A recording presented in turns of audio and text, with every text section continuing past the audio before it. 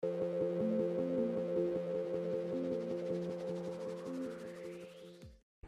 I'm Sabe Sabesan. I'm a medical oncologist and clinical dean at the Townsville University Hospital in North Queensland. I've been here for the last 17 years working on telehealth models to improve rural and regional access to cancer care, chemotherapy, and clinical trials.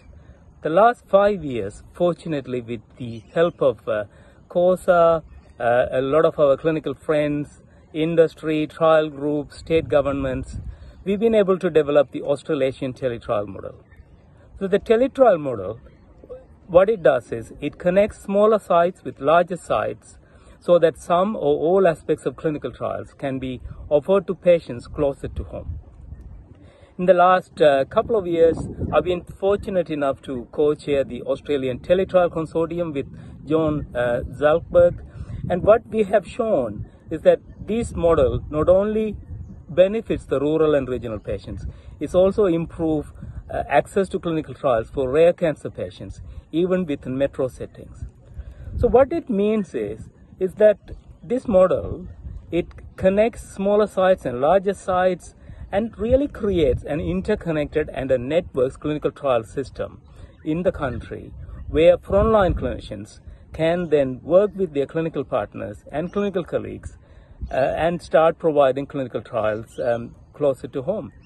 And hopefully with that will improve the overall outcome for our patients who've been looking for these models for so many years. The MRFF recently has recognized the benefit of this model and has given the Queensland with 5 other states, ACT and New South Wales, and the Regional Trial Network of Victoria, $125 million to work collectively to create a system that is patient-friendly and clinician-friendly. So because the state governments and industry, trial groups, clinicians are all part of it now we have a great opportunity to transform the system.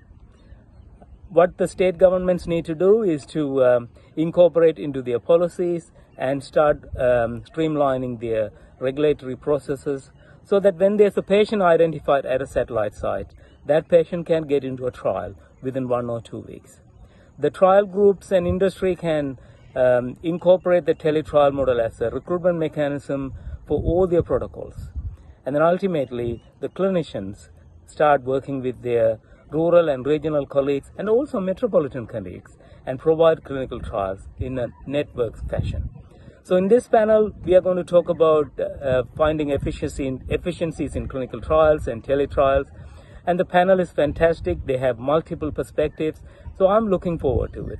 So hopefully we will see you there too, so that we can all share the experiences and start working towards an interconnected clinical trial system in our country.